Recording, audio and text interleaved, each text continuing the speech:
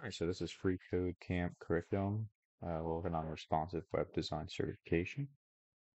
And then this is Learn HTML by building a cat photo app, step 23.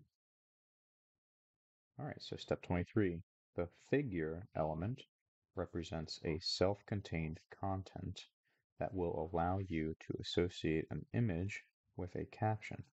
Nest the image you just added within a figure element. Okay, so just added an image, so we nest it with a figure. Alright, so put an opening tag for the figure element on the top of it, and you put a closing tag on the bottom. So now that image is nested in a figure element. Congratulations. Submit your code. You passed. Ride like the wind.